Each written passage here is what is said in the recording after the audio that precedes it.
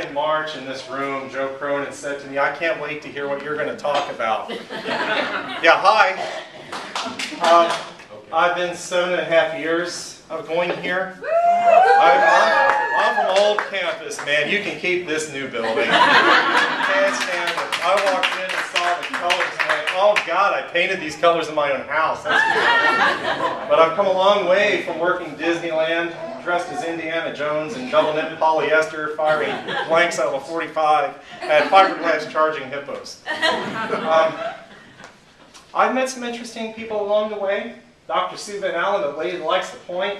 You know, you got great black hair. Why you dye your roots white? Last year in this room for this same setting, she said pretty much the same thing. It's not how much money you make, it's learning to live. And that's exactly what I've been doing, is living. I intentionally avoided Jane Brown's class, Dying as a Stage of Life, because I had it in real time. And it just happened this past April for me, so there was no way I was going to take her class, but it was a very touching experience and life-altering.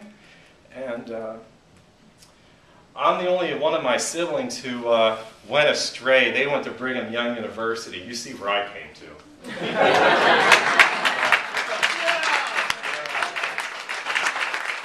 Yeah, Native American, Jew-raised Mormon. Thank you. But I'm honored to finally add this day to the list and to receive the diploma.